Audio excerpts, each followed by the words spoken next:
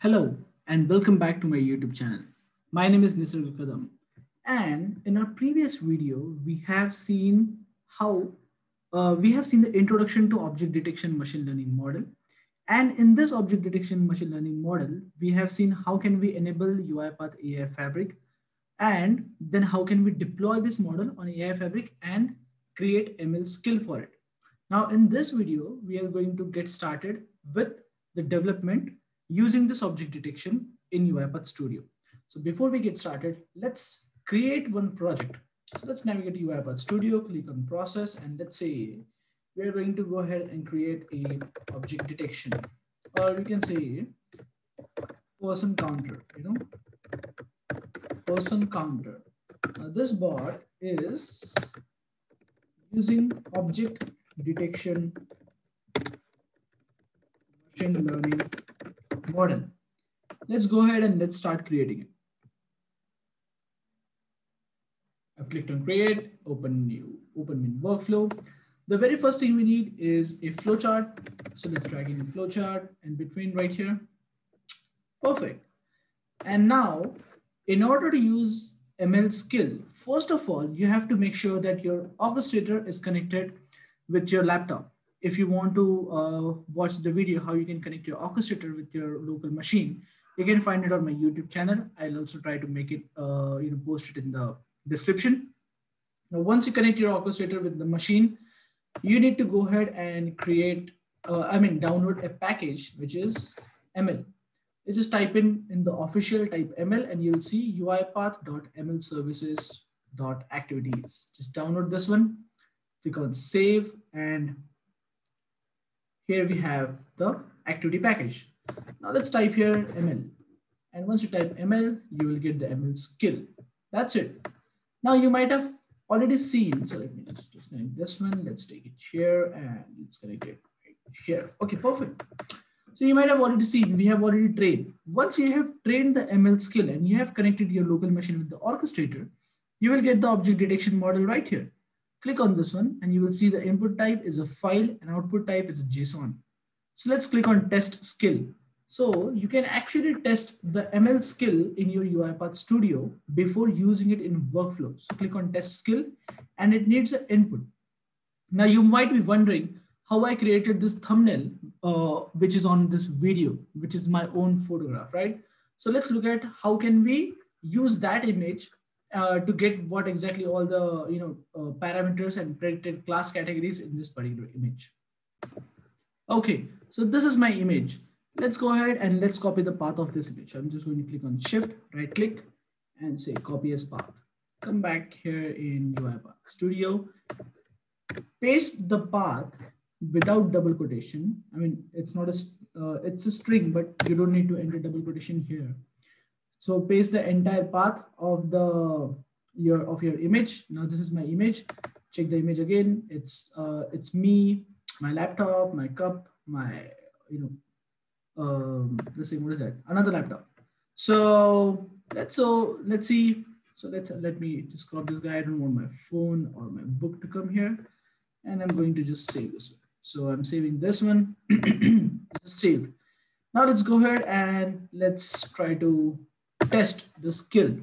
So let's see what object detection gives as output in JSON file, and how can we bifurcate that data? How can we extract the byte array?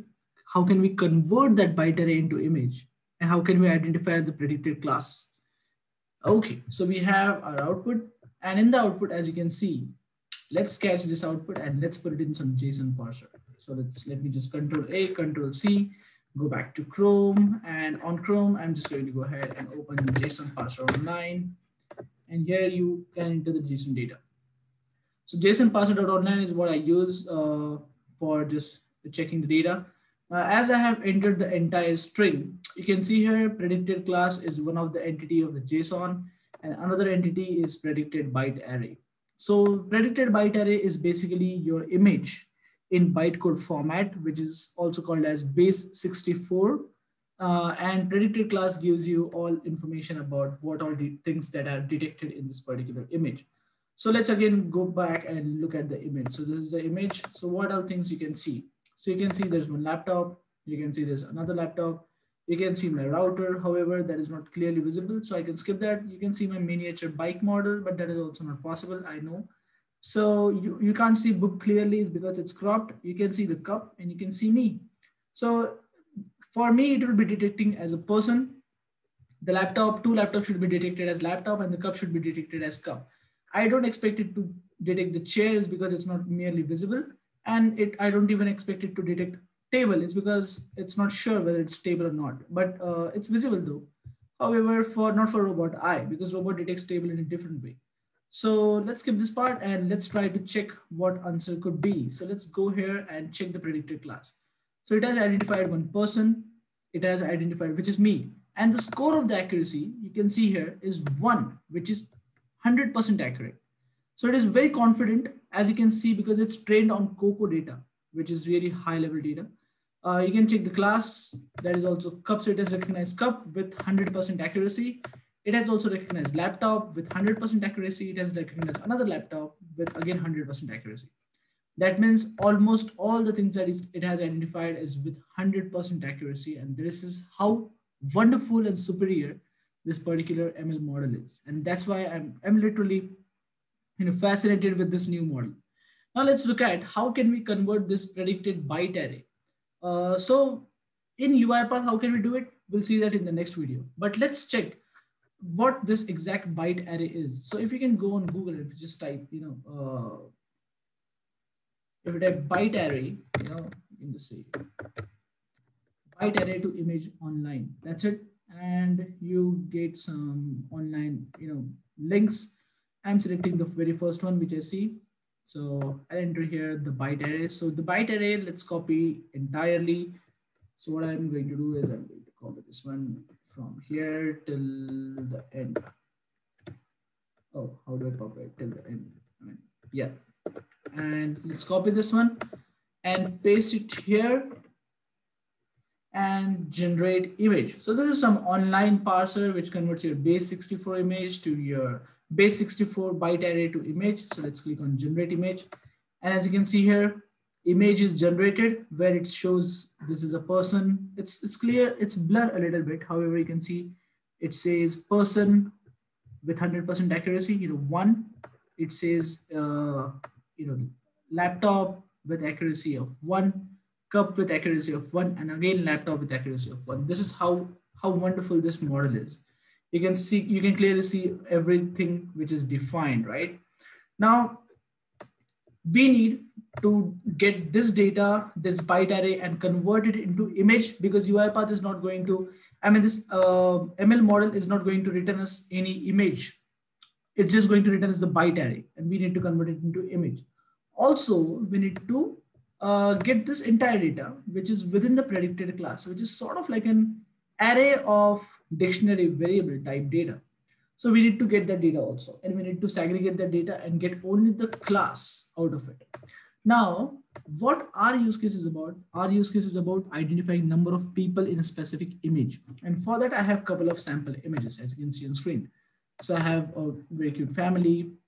I have a single person. I have small family. I have a team, maybe a football team, IT team. So a couple of photos, right? We can see whether it identifies correct number of people within this particular image. So let's try to give it a challenge to ourselves and let's try to complete it. So I'll see you in the next video where we will start the development. Thank you so much for watching this video and happy automation. Click on the next video and you will find this entire series in my channel. So go to my channel. You can see the entire series called as I have just simply created the series where I'll be continuously uploading these things. So you can go to playlist and you can see in the playlist object detection using UiPath AI Fabric. Also, there are a couple of very nice projects which I have already built. You can also check those. Thank you so much for watching my video and happy automation.